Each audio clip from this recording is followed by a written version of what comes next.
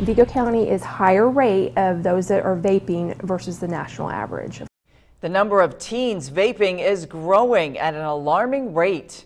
Good evening and thanks for joining us. According to the Centers for Disease Control and Prevention, Indiana ranks high in the country for most people who vape. It's a problem local organizations are working to solve. News 10 Sarah Lehman is live in our newsroom tonight. She spoke with experts there about the problem. In tonight's top story, she has more on the effects of vaping and how Hamilton Center is trying to help. Patrice Rondrell, Indiana ranks number 3 in the country for most people who vape, and the Hamilton Center in Terre, Haute is trying to help educate people on the dangers of that. In some ways, vaping can be more dangerous than regular cigarettes. Effects from vaping can be even worse on kids. We know that many of the students now in the adolescents that we see here in this county and across our counties that we serve are utilizing vaping rather than the traditional cigarette. Emily Owens is the executive director of clinical services at the Hamilton Center in Terre Haute. She says they've seen a big jump in Vigo County kids who are vaping. 3 to 4% of middle schoolers have at least tried it. We know that 11 to 12% of high schoolers have tried vaping.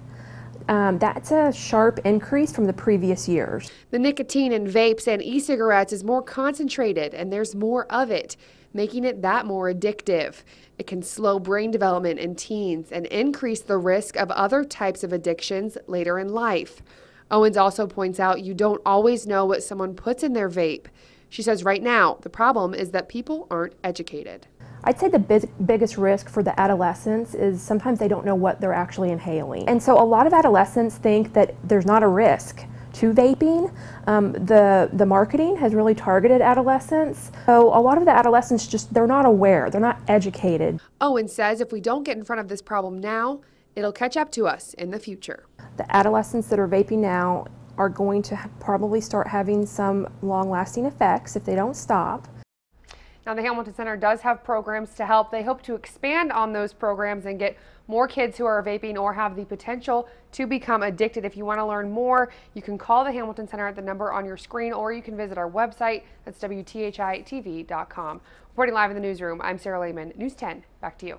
A change to a city ordinance in Carmel, Indiana could help stop teen vaping.